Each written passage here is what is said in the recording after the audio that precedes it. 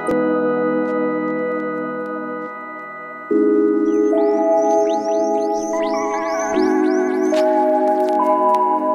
going on, YouTube? Welcome to the video, guys. So thank you guys for clicking on this video.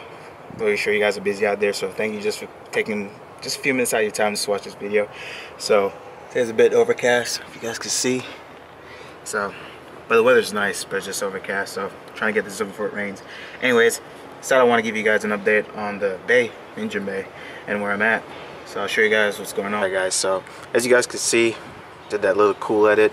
But anyways, got most of the firewall already knocked out. Not really an OCD person, you know, but I really hate seeing this rust. So brake boost is going to come out. No, I'm not doing a delete. I don't want to be having big ass calves and try to pump my brakes and hitting someone's back. So just gonna try and get a new booster, or because yeah, it looks like crap. Proportional valve.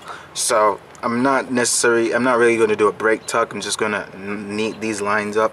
I'm going to get some different lines. I think I'm going to go nickel copper lines and do some nice AN lines. Get me double flare. So get me double flare tool and do that. Already have these schematic out, so I know where they go.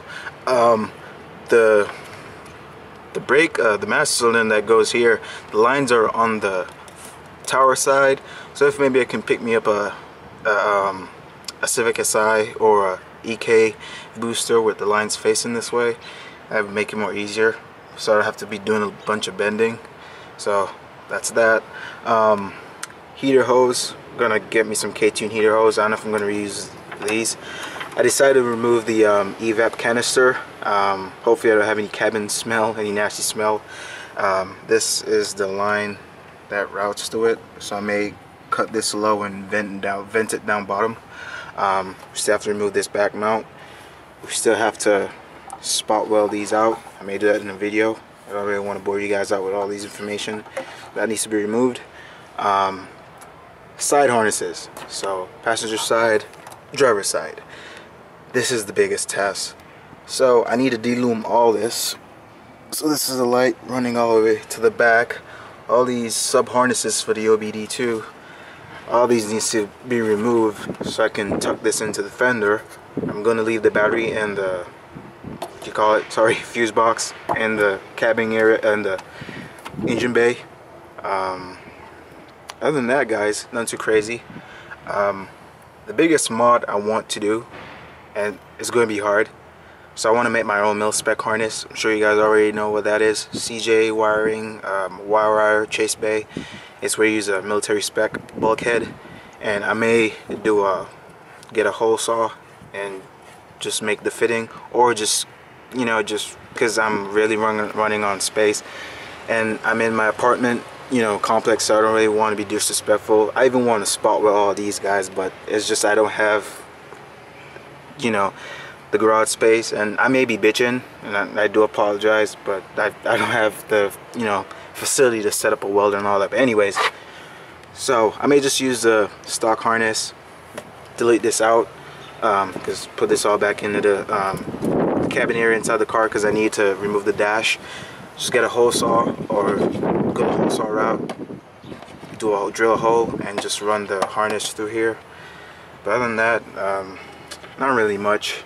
I'm really happy how this is going, so really trying to jump start on it, just get fast. All these, you know, all these harnesses are not necessary anymore, so it sucks because it's all like attached to the light harness, so I really have to cut all this out just to remove it. But hey, I'm just loving the challenge.